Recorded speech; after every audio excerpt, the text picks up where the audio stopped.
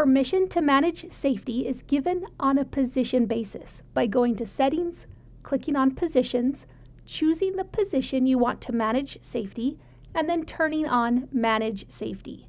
There are two permission levels. The first allows the position to create incident reports, which means they can file incident reports for themselves and anyone else they have permission to track time for. The deeper permission level allows for a position to manage incident reports. This means that in addition to creating and filing incident reports, the position can view, edit, delete, and review all incident reports. The admin position will always have permission to manage and create incident reports.